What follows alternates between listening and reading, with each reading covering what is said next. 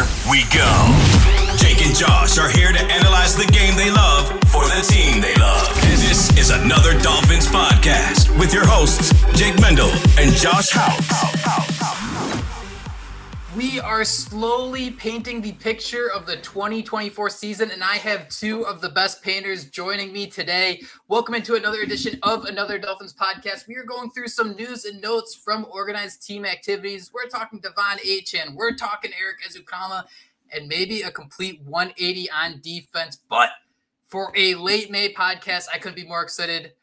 Kat, Joshua Houtz, gentlemen, happy Thursday. How's the week? Getting stoked for the weekend? Yeah, it's this is the time of the year where there's not much football news going on, and football is the only sport I follow. So there's that. But no, that's after the draft, kind of taking a little bit of time off is nice. Allows us to kick up our feet and talk about some fun stuff. Yeah, well, you mentioned it. We do hit that, kind of lull between, I guess, the OTAs and training camp. That's coming up, but we do have some news to talk about. So, as we always say, Jake, it's just fun to be able to come on here and talk Dolphins football. And, you do say that this is kind of the down part, but it is funny how there was one point in my life where I did think there was an off season, but now it just seems like every day, and maybe it's just social media and things like that, but every day, you're just glued there because something's coming out, whether it's at OTAs, not at OTAs, whether it's the quotes that we're going to talk about. It's just a never-ending cycle, despite how it does seem like we have so long until the season begins. Speaking of things that are fun, how about video games? Would you like to win a copy of College Football 25? You get one entry for a giveaway. We are doing one entry right away, right off the bat. If you send a Dolphins football-related question to AnotherDolphinsPodcast at gmail.com. I tried taking ADP at gmail.com. That was unavailable. I know it's a little on the long side, but I do put it in the description of every podcast. So go ask us a question. Maybe you'll get a free video game to play for a couple months here before Madden comes in and takes over the entire fan base.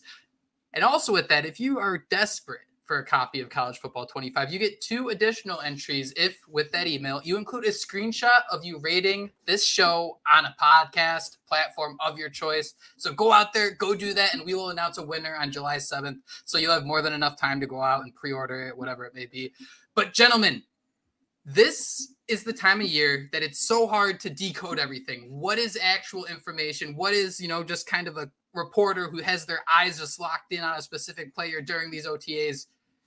One time, though, where we can really figure out if the Dolphins are moving in the direction comes during the preseason, specifically when the Dolphins host joint practices with different teams. Last year, we saw them do joint practices with, the Atlanta Falcons and Houston Texans last year. The year before, remember hearing about the Eagles and the Dolphins having joint practices where they talked about meeting in the Super Bowl. Only one of those teams lived up to the promise. But Kat, I want to ask you, this season that the Dolphins will have joint practices with the Atlanta Falcons, Washington Commanders, and Tampa Bay Buccaneers, each of their three preseason games.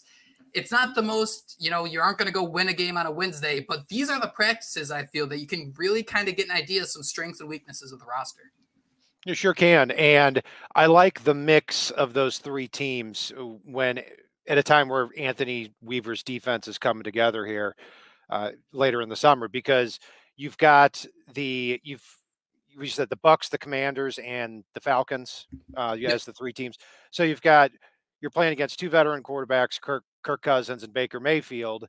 And then you're going to also be able to, size your defense up with Jaden Daniels, who makes plays with his legs. So you're going to get a good mix of all three different or two different styles of quarterback there. So I am looking forward to that. So I'm glad they're doing these joint practices like they do every year.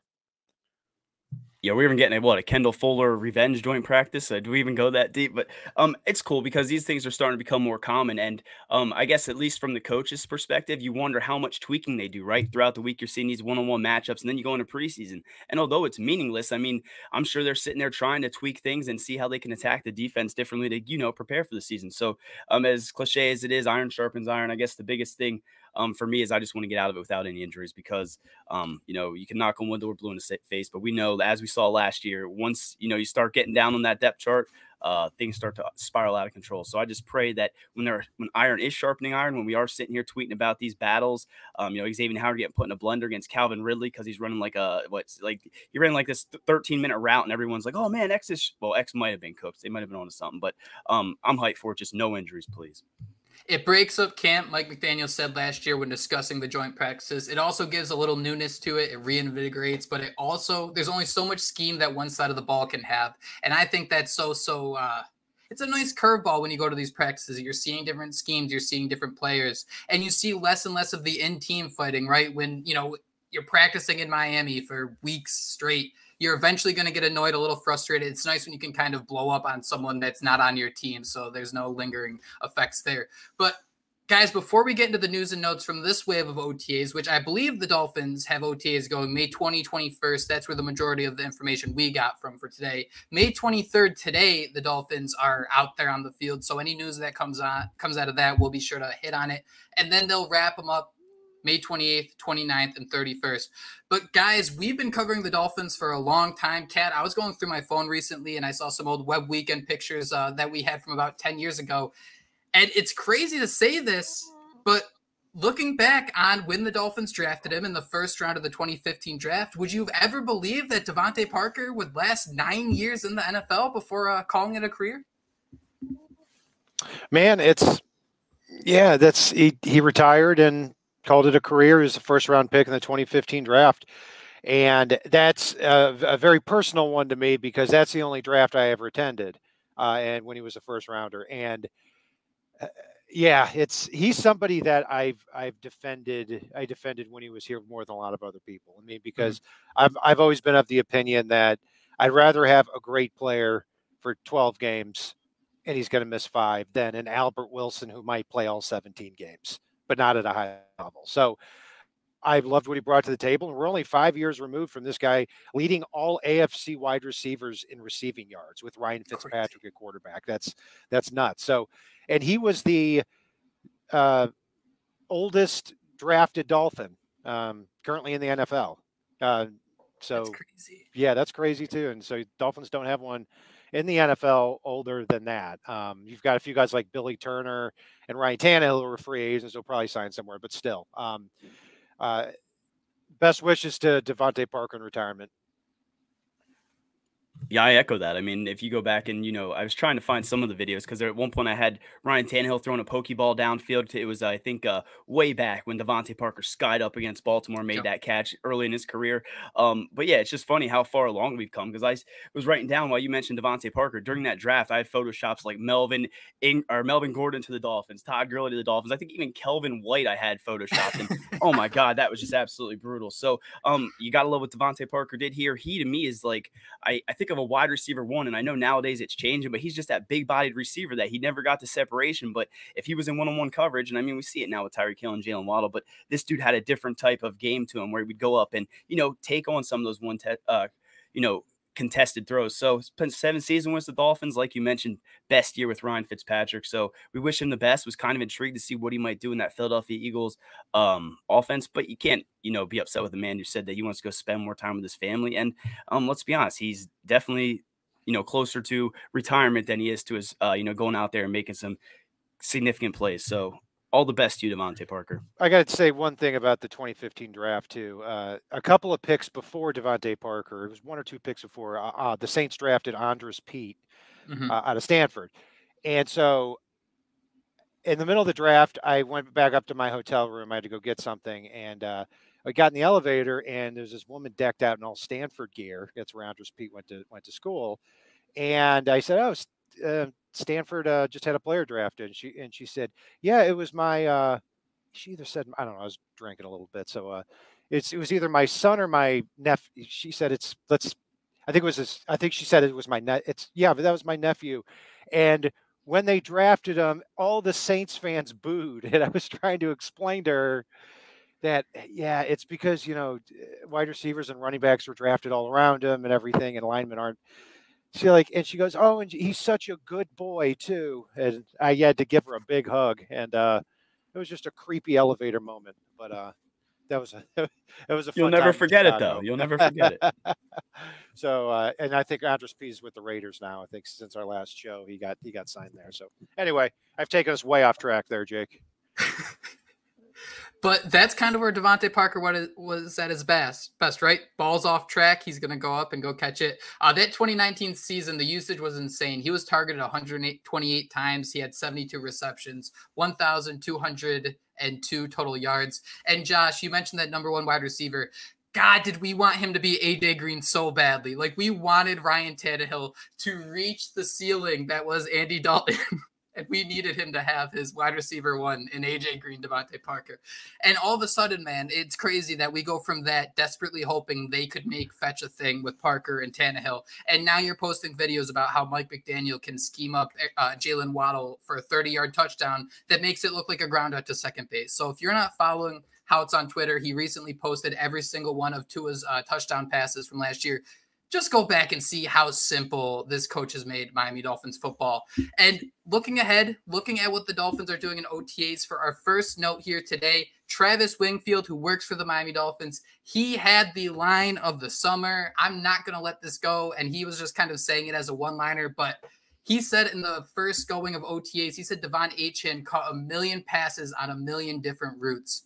So, Kat, I want to ask you that the Dolphins just brought in Odell Beckham Jr., but how can they really make this running back group that's pretty loaded work, maybe with a couple targets here and there every other game? Yeah, and Odell Beckham, if we haven't had a show since he was signed, I was not tremendously in favor of signing him. But then again, I also didn't think he would. I thought he would sign for a lot more than what he did. So, I'm past it. I'm fine with it. But the major reason was because I felt that there were going to be a lot of cooks in the kitchen. And This is part of that. You've got Tyreek Hill, you've got Jalen Waddle, obviously. Achane's going to catch a lot of passes. He caught a lot of passes in the last few games of last season. He was targeted a lot. Jonnu Smith is not a blocker. He is a receiving tight end. You still have Ingold. You still have Durham Smythe you got to get on the field. You've got this competition for the Dolphins, 4th, 5th, and 6th receiver position. So, yeah, that's going to be fascinating. But if you get the ball out to De'Von Achane in space, which I hope happens a lot more often this year. Yeah, I mean, it's one missed tackle and takes it to the house. So it's exciting to hear that they're getting him involved in the passing game this early on in the summer. Yeah, and I think we hate to be those people that are like, patting yourself on the shoulder. But Jake, I know that we've had a podcast where, I mean, sometimes you have to do it because no one else is going to do it. But we had a podcast where we say, maybe that guy that the number, who'll take on that number 3 wide receiver role might be out of the backfield. And we were all praying it would be De'Von Achane. I think people were even saying how he has a little bit of Tyreek Hill to his game, where maybe we could see him playing a little bit more receiver. I don't want to backtrack too far, but the Devontae Parker thing, he did catch his first touchdown pass. I saw that when backtracking. So a fun little nugget there. But I love hearing this. I love hearing De'Von Achane's getting more involved. I have written down Mostert saw 32 targets last season. Achane had 37. They both had 3 touchdowns, both under 200 yards. So would love to see him get more involved. But like Kat said, I mean, you just signed Odell Beckham Jr., who Mike McDaniel admitted he has a role in mind for him. Jonnu Smith kind of gets overlooked with a lot of these signings, and even, the Malik Washingtons of the world. So there's a lot of mouths to feed. We're going to talk about another receiver that, some people are overlooking. So I don't know how involved they're going to be, but when you just imagine having both those guys in the backfield, maybe you motion out Achane, you still have Mostert back there. There's so many different chess pieces you can move, and you can get, really creative. So this could be the next evolution of this offense. Excited to see the way it works, and the fact that we're hearing this in a week's worth of OTAs. Yeah, I'm a little bit excited about that.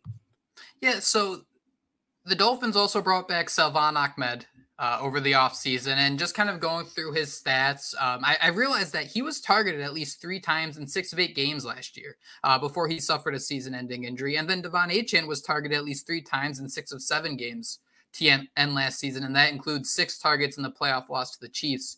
Kat, I want to ask you, though, how does this Dolphins offense find those answers when, the weakness last year was those 3rd down situations where it seemed like some defenses could kind of just pin Tyreek Hill to the ground and just the Dolphins offense kind of felt useless at times? So how is it De'Von Achane or even Odell Beckham, where can they kind of find a weakness against opposing defenses?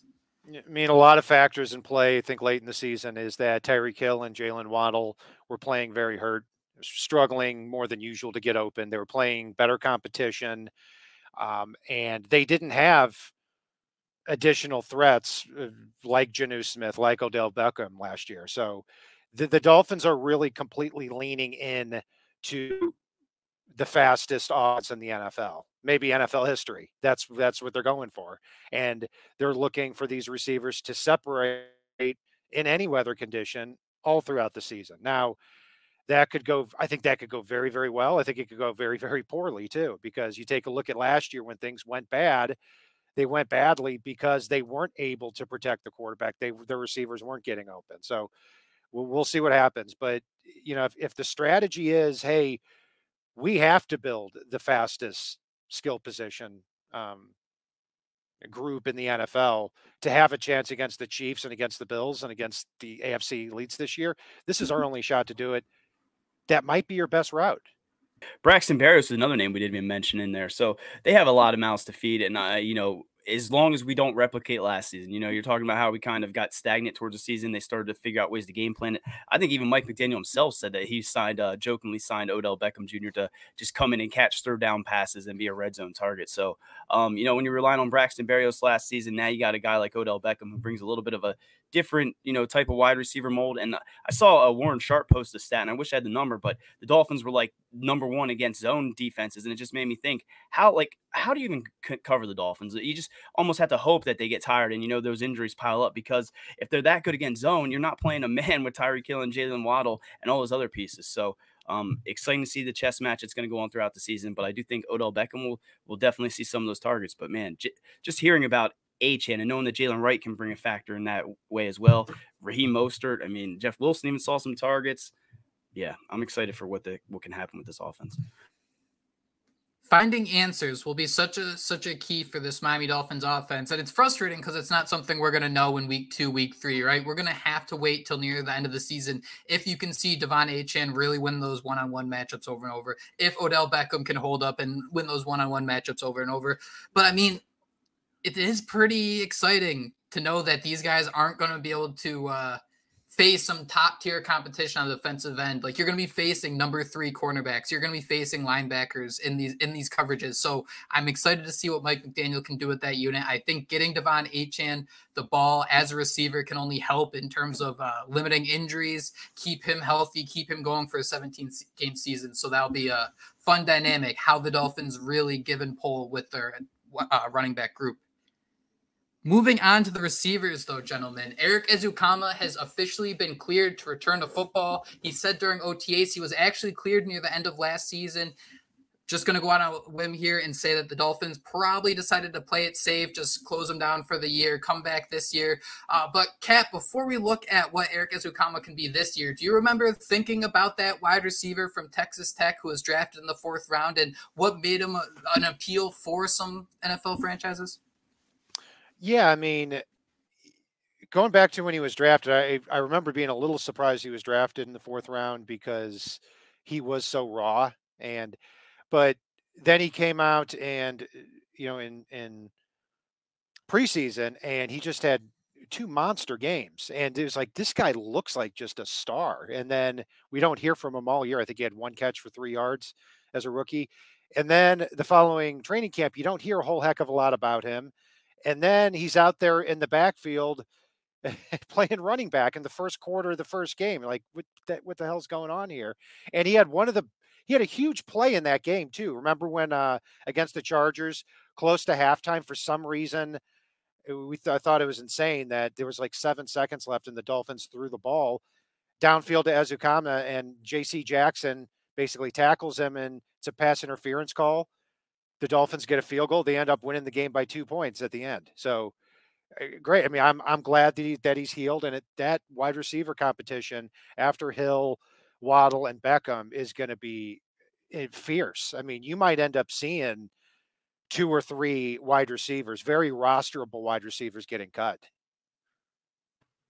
Yeah, and I mean, I think that's what's so exciting is how he was used. I'm trying to temper my expectations and think that, he isn't going to be this kind of a chess piece, this weapon that we saw in preseason. Because I know that we were doing a podcast, Jake, and we're sitting here talking about how successful he's been, and then we looked and we're like, oh, all of that literally came in preseason. So he has been a preseason maven. You love the way they utilized him. We can all joke, and we're all going to joke and call him our Debo, but if this dude can, come along and stay healthy and even see some of those targets that he got in preseason. I mean, I'm definitely intrigued by it. But like Kat said, I mean, this receiving core is just absolutely insane. I mean, I'm sitting here rooting for Taj Washington to find a way on the roster. So I don't know how they're going to keep all these guys. Maybe use someone as trade bait. But hearing that Erik Ezukanma is healed, I'm all for it. And I'm going to go back to Domo Jackson on Twitter. He once, I think, referred to him as like a Larry Fitzgerald light or something like that, and I can't get that out of my mind. So he can play inside, can play outside, a little bit bigger body, but yeah, let's see what he can do. He's our Debo Samuel, and no one can tell us otherwise. We spoke a little bit about being that third down key to the offense, and being Dolphin fans, I think that's why we're kind of getting a little too jazzed up about someone like Erik Ezukanma. This is someone that Mike McDaniel selected in his first draft, and I mean, we're getting jazzed up about Taj Washington. We're getting jazzed up about Malik Washington. Well, this is someone who was drafted 2 rounds earlier. Last season, he had 8 receptions on 9 targets. Now, he only averaged like 6 to 7 yards per reception, so it wasn't too flashy. And then he added, I think we talked about his rushing ability. He had 2 rush attempts for 52 yards. I think he broke out a big one in Miami's second game. But Kat, talking about those third down conversions and Miami's hope to just keep the ball moving, doesn't it kind of seem like Erik Ezukanma can be like the safety blanket in a sense where you just have that one guy who can get 6 or 7 yards? I mean, it's not going to be the flashiest stat line, but maybe when we look past the box score, and you see someone who has like 4 receptions and they're all for first downs, what is Ezukanma's skill set where he might stand out compared to the guys he'll be competed with, whether it's Odell Beckham, Braxton Berrios, Malik Washington? Yeah, see, I view him more as a decoy on third downs as opposed to a consistent threat. I mean, because separation is not the best part of his game. It's his versatility, and he's a powerful slot guy, and have been looking for that. And they were looking for it when they signed Cedric Wilson. They were looking for it with Trent Sherfield. They tried to shove him into that role. Ezukanma, they draft him in the 4th round. So they've been looking for that type of player, and he's going to have a chance to come in here and be that guy. So yeah, it's fascinating. He can make a big impact, or he could be off the roster completely when August comes around. Yeah, and that's what I wanted to look up just to see if he was. I mean, and it would not really cost the Dolphins anything to get rid of him, it seems. So, yeah, definitely a player that you'd rather, reach that potential. And we're talking about him. I mean, I think he's under contract through 2025. So even if he isn't, that real dynamic factor, even if he just comes along a little bit and you have him, then for 2025, I mean, at some point, the Dolphins, I mean, we see the cap. It's slowly starting to shrink. And to have an Erik Ezukanma and have some of those younger guys, Malik Washington, like we mentioned, under contract, I mean, it would definitely help the Dolphins out. So I'm intrigued by Erik Ezukanma. I can go and retweet one of my old videos and we can all get hyped about it. But until we see it in a real game, I'm going to try to temper my expectations. Tyreek Hill, Jalen Waddle, 1A, 1B. Odell Beckham, I think, is there's not much debate. I think he's the 3rd best wide receiver on the Dolphins. Where would you say is a realistic landing spot for Ezukanma if he goes through all the motions this year? Maybe he doesn't have a huge breakout year, but maybe in the preseason just goes through all the steps. Yeah, it catches another 8 receptions on 11 targets, let's say. He has 7 rush attempts for like 80 yards. Kat, where would you place him if like it's just like goes through with the process, maybe doesn't outkick expectations? Would he be near Beckham, or would you think he'd still be competing with like a River Craycraft, Braxton Berrios, or even a Malik Washington for maybe that 4th or 5th wide receiver spot? I mean, I'd put him 4th in the pecking order at wide receiver if he plays up to his potential. I mean, maybe he does challenge Beckham, and from that point, that'd be really fascinating to see how Odell Beckham responds to that. With the Ravens, he responded very well to that. There were a lot of games he wasn't featured and didn't catch a pass or caught 1 pass. So, but as far as the pecking order is concerned, you've got to, just as a receiver, you got to have him above Braxton Berrios. And Berrios, I think, makes the roster because he's a punt returner and he's sure-handed. And River Craycraft, you got to put him above that. Now, Craycraft, I think, is kind of fighting an uphill battle now with all this all these additions here. Malik Washington, I think, is on the inside because he's a 6th round pick and he caught 110 passes. He's pretty polished. Taj Washington probably has a little uphill battle. So yeah, I'd put him 4th among just purely the wide receivers. Yeah, I'm good with that. I mean, I do want to see a Malik Washington, battle for that, try to, push him and, make him work because for as much as we love, the potential of Erik Ezukanma, I mean, some of these other guys, I mean, when you're watching Malik Washington at school, you can see, what type of fit he could have in this offense. So again, it's a very, very good problem to have. We'll see the way things shape up and just going to be something that we continue to watch throughout training camp. But I agree with you that he's ahead of Berrios, and Berrios is probably only here because of the punt return stuff. I mean, I would be okay if they got rid of him and gave that number 0 to Jalen Wright like he had in college. That'd be okay. Kat, I don't think this is something we've really been able to talk about. What are your expectations for both Malik Washington and Taj Washington? Because I think Josh and I both see them both pushing for 53-man roster spots, and I agree with you that for Taj Washington, it's probably a little more of an uphill battle being that 7th round pick. But should we reel in the expectations a little bit, or do you really see that, by week 2, week 3, Malik Washington might not be a household name, but somebody who, hey, he got targeted 2 times, and we're excited to see what comes from it?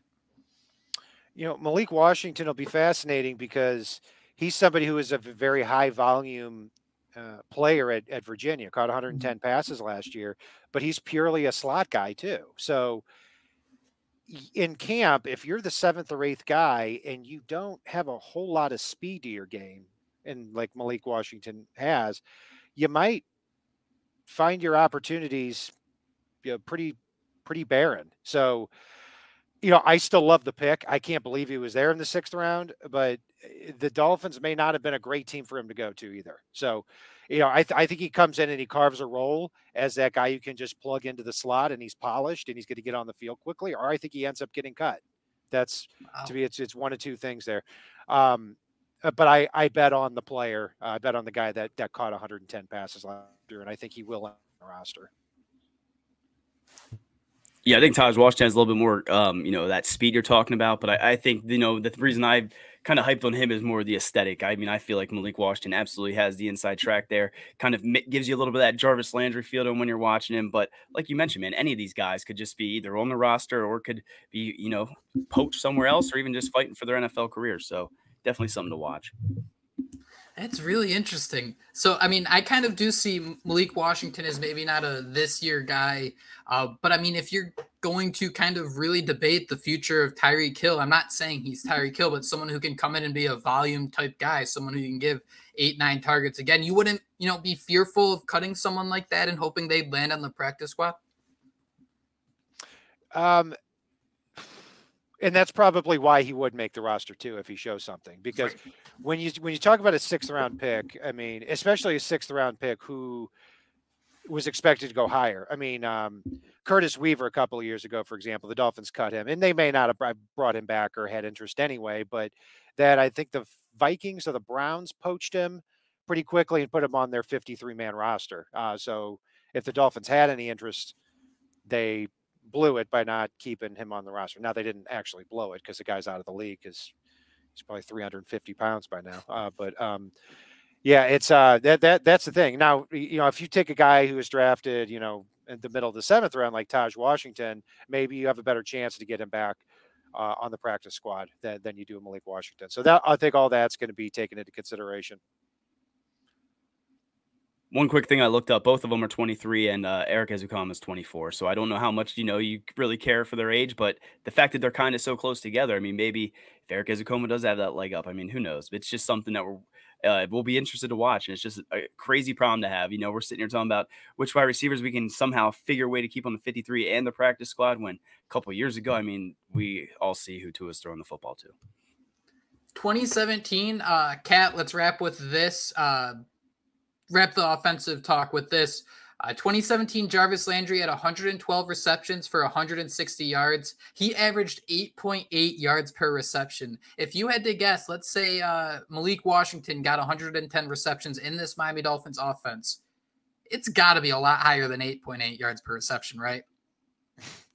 Yeah, it would have to be. That's God, I hated that.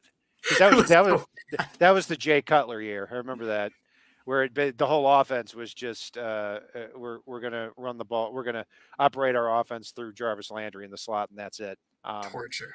And that was the worst season. I mean, they're like even like 2019 when the Dolphins went 5-11. At least it was like, oh, who's this guy? Who's this guy every week? At least there's a little excitement, and you're going to be bad. With Jay Cutler, it's like we've got this veteran roster of just not very good players, and oh god. So to answer your question, I don't think he'll catch 110 passes in the NFL ever. If he does, the Dolphins have the steal of the draft. I'm hoping he can come in and carve out a little role.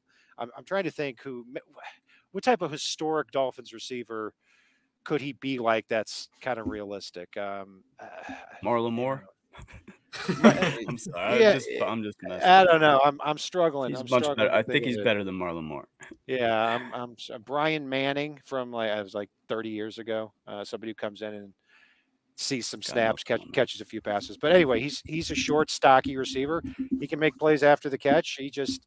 He doesn't have that long speed, and he's not very big. That's why he fell in the draft. So it's going to be a fierce competition at wide receiver. What about like Brandon Gibson? Would that be a pre-injury Brandon Gibson? See, I think that's a good one. And the thing is, you could see him having a role on a team where he's not the 12th option, Right. And it's a good problem to have. Don't get me wrong, but that's kind of what the Dolphins are dealing with there. And that's what's going to make the competition very, very fierce. As long as he's not there giving taking the mic over for Tyreek Hill, who's, pouting because he didn't get enough targets, right? That as long as he's not that Brandon Gibson. The Dolphins have had 3 OTAs so far, and Josh, I want to start this one with you. David Long Jr., Kader Kohou, and Austin Jackson have all been named orange jersey winners. Any of those guys stick out to you? I mean, I'm stoked can I say I'm stoked for all of them? I mean, we see David Long now. He's the veteran in the middle of that defense taking the next step. I'm excited for him and Jordan Brooks. And we're big Darth Kader fans. The fact that the Dolphins even tweeted out Darth Kader was wearing the orange, that's awesome. And then Austin Jackson, the fact he's, stacking another good season, at least in the offseason, you can only do so much. It sounds like he's, the same player that we all fell in love with and signed that contract in the offseason. So I'm cool with all this. It always seems like they give it to the veteran though, and then, try to motivate the younger players. Intrigued to see who's next, but no one really stuck out. What about you, Kat? Anybody really stand out to you? Kader Kohou is an important player in this defense because, as the 5th guy, if he plays like he did as a rookie, I mean, he really takes the Dolphins defense to the next level. And last year, it was really up and down, and I still have a lot. He's one player on the roster, even though he didn't play all that great last year, is somebody I have a lot of faith in still. I think I think he's big enough, he's fast enough, and he's gonna have a good career. And it's gonna be big for the Dolphins if he does. I've got a bone to pick with David Long. I don't like the move from 51 to 11, the jersey number. That's just, it's not, 51 is an imposing middle linebacker number. Now you switch to 11. Devontae Parker's old number. Come on. So Mike Wallace. Yeah, Mike Scary. Wallace. What are you thinking? I mean, what about Patrick Paul wearing 52? Do you have a comment on that? Isn't that what number he's rocking, like a middle linebacker? I don't like it either. I think he needs to have a number in the 70s. I mean, and I hope he switches. I mean, go on. Where number? Who's wearing 78 now on the team? Probably. I mean, but where Richmond Webb's old number? He's kind of the guy that I compared. I compared him a little bit to Richmond Webb when Paul was drafted. I mean, he's got to get better with his hands and his feet. Richmond Webb was way more polished in that area, but the size, the natural pass protection skills, I'd like to see him wear number 78. I don't know if it's because I'm just a little younger, but give me a big 77. Give me like a Jake Long looking like 77 out there. I think that'd look much better than Philip Wheeler, number 52, stuck on an island over there on the left side. The kid in me always looks at their roster and sees that 69 is available. So I always just want a player, one of these offensive linemen, to just do what, Connor Williams, maybe when they sign him inevitably. That's it. Josh, that's something I'm kind of hoping too, that we get that maybe an Adam Schefter notification early August. The Dolphins have reached a 1-year deal to bring back Connor Williams. That'd be great. Kat, I want to ask you though, David Long, you have Anthony Walker coming in, you have Jordan Brooks coming in. Is this going to be a linebacker remodeling that looks like the unit that replaced Carlos Dansby and Kevin Burnett, or are the Dolphins finally reaching a new age where they're going to have a linebacker unit that can be scary to opposing offenses? Right. And if you look at Anthony Weaver historically, just look where he was in Baltimore, the money and the draft picks that they put into Roquan Smith and they put into Patrick Queen. I know Patrick Queen's with the Steelers now, but inside linebacker is a very important position for them. And you wonder how much of that he's taking with him to the Dolphins. And now you've got Jordan Brooks, who you spent a lot of money on. David Long is earning $5 or $6 million a year. And Anthony Walker too. I mean, Anthony Walker's been a starter in this league for a couple of years with the Colts and the Browns. So, and you've got Duke Riley and Channing Tindall somewhere around here still. But you've got a lot of bodies there. So yeah, it is going to be a lot more important. And I think they're looking to be a more imposing, thumping type of linebacker unit than they've been in the past with Jerome Baker back there. We did get a bit of drama coming from Jevon Holland, who literally kicked rocks when Vic Fangio left Miami, signed with the Philadelphia Eagles. Jevon Holland was asked about Anthony Weaver taking over the defense after Vic Fangio. He said it's a complete 180, and it starts with Anthony Weaver just being a good person. Josh, what do you think about Salty Jevon? I mean, I couldn't believe that there were so many people saying this was unfair to Vic Fangio, but I mean, this is just like, at this point, it's just funny, man. I'm happy that we have players who can go out there and express themselves in a way and do it in a way where they're comfortable with it, man. I think above all else, that I think is important. Yeah, I'm just dying laughing because he just, straight up said the fact that he's not a good person. And, when he kicked the rocks, I think he even kind of backtracked a little bit and kind of made it seem like it could have just been anything. But, being able to go out there and express themselves through the media, I know Mike McDaniel talked about that. It was nice to hear him being honest. I know that people are saying it's unfair to Vic. I don't understand that. I mean, I'll let you talk about the Jalen Ramsey quote, but even when, nobody seemed happy with the type of guy that Vic Fangio did. And let's be honest, we all feel like there could have been more. He could have got a little bit more juice out of that defense. So love what we're hearing about Anthony Weaver early on, especially from Mike McDaniel. I mean, he's talking about how they have like the same view of the NFL, trying to stay up on schematics and, innovation and things like that. Everything you want to hear, the opposite of Vic Fangio almost coming in here saying, we're going to do things my way or the highway. You love to hear that Anthony Weaver is going to bring that type of approach. So love that Jevon Holland's speaking out. Hope that he can take that next step and be that player that we all thought he could be last season. And apparently he wasn't able to be under Vic Fangio. Vic Fangio, the secondary hated this guy. I mean, when you ask me about a draft pick or a draft prospect, if I don't like him, I'm just going to say, okay, he's got good size and speed. He's just a terrible person. Geez. I mean, it's quite obvious that the secondary despised him. And, look, I can understand why they're frustrated. I mean, Jevon Holland, when he had his best season a couple of years ago, he was moved all around the field. You remember that Ravens game on Monday night against Lamar Jackson? I mean, he was playing center field in some looks. He was sneaking down in the box. He was blitzing. I mean, to just put him basically in one or two spots, yeah, he's going to be frustrated. And Jalen Ramsey, the same thing happened with him. So, and who knows what was going on with Cam Smith? I know Cam Smith was a rookie, but really, how many snaps do you have? 9 last year, and he was. I mean, you can't carve some sort of rollout for that guy. So I'm happy, but I'm happier more of what out of Anthony Weaver. I thought that was a really good get and meshes well with the personnel the Dolphins have. Yeah, what Jalen Ramsey said basically after Fangio left, he posted pictures of him and Xavier Howard saying, "I won't ever forgive dude for not utilizing our full skill set," which I thought was very, very funny. And I do appreciate that all the players are coming out. I mean, and the thing is, Vic Fangio had press conferences where there were times where reporters would ask him, and maybe a little too leniently, like, "Are you sure you want to bury Cam Smith this badly? Like, are you sure?" And he's like, "Yeah, he just isn't good at anything." Just completely saying nothing to build him up whatsoever. So I do get that spite, and I do get how some players are just, going to take every chance they can to throw jabs his way. But to kind of wrap up here on Another Dolphins podcast, what should we expect from this Anthony Weaver defense in terms of the secondary? You mentioned it before that Kader Kohou, he had some situations last year where he was just kind of put through a blender. He was left on an island one-on-one at times. When you look at this Dolphins depth chart, I'm excited. You know, you have Jalen Ramsey, Kendall Fuller at the top. You have Kader Kohou probably stepping in for the slot. But, I mean, after that, you have Nick Needham, who's cross-training at safety. Storm Duck is an undrafted free agent. You mentioned Cam Smith. If there's another injury, it kind of feels like last year where the Dolphins are going to be kind of tied with their hands behind their back, struggling in the secondary.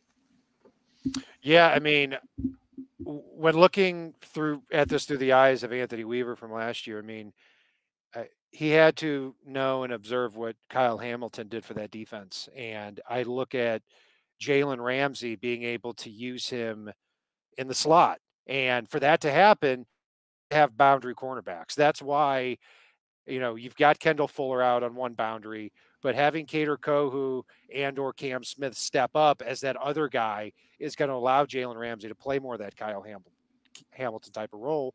And I just think players are going to move around more in general. I mean, Vic Fangio's defense has always been, you know, the same guys are pretty much going to line up in the same places on the field all the time. And then after the snap, we're going to look to switch the picture around. That's not Anthony Weaver's defensive style of football, or at least that's not what we're anticipating. So I'm looking forward to the secondary having more fun this year. And, you know, if they stay healthy, I mean, it's a talented group of veteran players. Yeah, and I'm sitting here thinking about it, and I believe there was a time when Jalen Ramsey was kind of surprised there was a presser where he said, Vic Fangio said, like, we're going to move you around during this game. He's like, Vic really said that? We'll see, or something like that. So they're all going to be able to, you know, just go out there and do things that I think they're better suited for. I mean, you mentioned Jalen Ramsey being able to play in the slot, but if we had the safeties to do it, I mean, Jevon Holland can also come down and play in the slot. I mean, there's so many interchangeable pieces and, you know, players at Anthony Weaver's disposable. I'm excited to see what happens. And I got a joke, but I think Travis Wingfield also tweeted out that Ethan Bonner looked really good out there. So White Mamba, can't forget him in this battle as well. So I like this defensive back unit, but like I think Jake said, if we do start to see a couple guys get hurt, banged up, inevitably like we do see throughout the season, then I'm going to start feeling a little bit queasy, and then who's going to step up to the occasion? So cream rises to the top. Kat, you'd be comfortable with guys like Cam Smith and Kader Kohou being maybe that pseudo boundary corner when you move Ramsey inside, because, you know, off-season bias here, Storm Duck has always been one of those boundary cornerbacks. He even plays defense a little safer. He'll take a few extra steps off. Do you think there's any scenario where the Dolphins might be looking for a specific boundary guy where, you know, Kader Kohou had a little bit of struggles with that? Cam Smith, a little more physical. You can see him lining up in the slot as well. Yeah, Storm Duck, great name, undrafted free agent. It faces an uphill battle. You know, I'm rooting for the guy. Kader Kohou is an undrafted free agent too. So is Nick Needham. You know, I don't think they would go the veteran route. You know, Stephon Gilmore, if you're looking for a veteran corner, probably would be a little bit too pricey, but I believe still out there. Yeah, so that'll be an interesting competition. So we'll see what happens. Yeah, just going to say the same thing. And the fact that, you know, we have seen Kader out there. We have seen Nick Needham, who sounds like he's playing at safety. So there are guys that can play the boundary. I just don't know, like you said, Jake. If I'd be confident, I mean, you mentioned Cam Smith. I was confident what I saw in his college tape, at least from the few games I watched. And clearly Vic Fangio felt differently. But gentlemen, it was great to be back here talking Miami Dolphins football with you both. And that is it. That is all the time we have today. So thank you all so much for listening to another episode of Another Dolphins Podcast.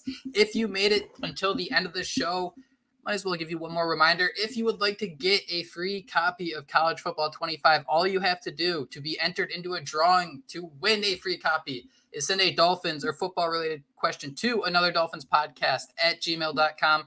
We'll give you 2 additional entries if you include a screenshot of you rating the show on the app of your choice. But that is it. That is all the time we have today. Thank you so much for listening to Another Dolphins Podcast. Go out, have a wonderful weekend, and until next time, fins up. Fins up. Fins up.